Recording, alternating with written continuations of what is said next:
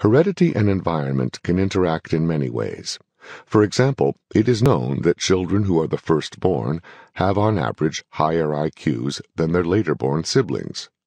Whatever the reasons for this, if families in Group A have an average of 2 children and families in Group B have an average of 6 children, then the average IQ in Group A is likely to be higher than in Group B, even if the innate genetic potential of the two groups is the same, because half the people in Group A are firstborns, while only 1/6 of those in Group B are. In some cultures, marriage between first cousins is acceptable, or even common, while in other cultures it is taboo.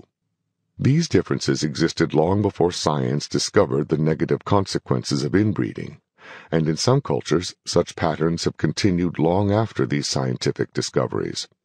Races, classes, or other social groups with very different incest taboos can therefore start out with identical genetic potential and yet end up with different capabilities. The point here is simply that there are too many variables involved for dogmatic pronouncements to be made on either side of the issue of innate equality or innate inequality of the races as they exist today. Since there has been no method yet devised to measure the innate potential of individuals at the moment of conception, much less the innate potential of races at the dawn of the human species,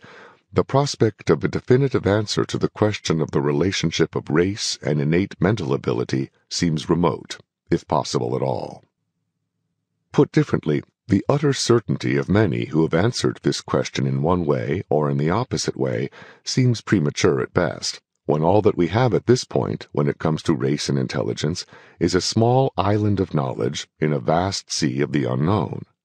However, neither certainty nor precision have been necessary for making practical decisions on many other questions,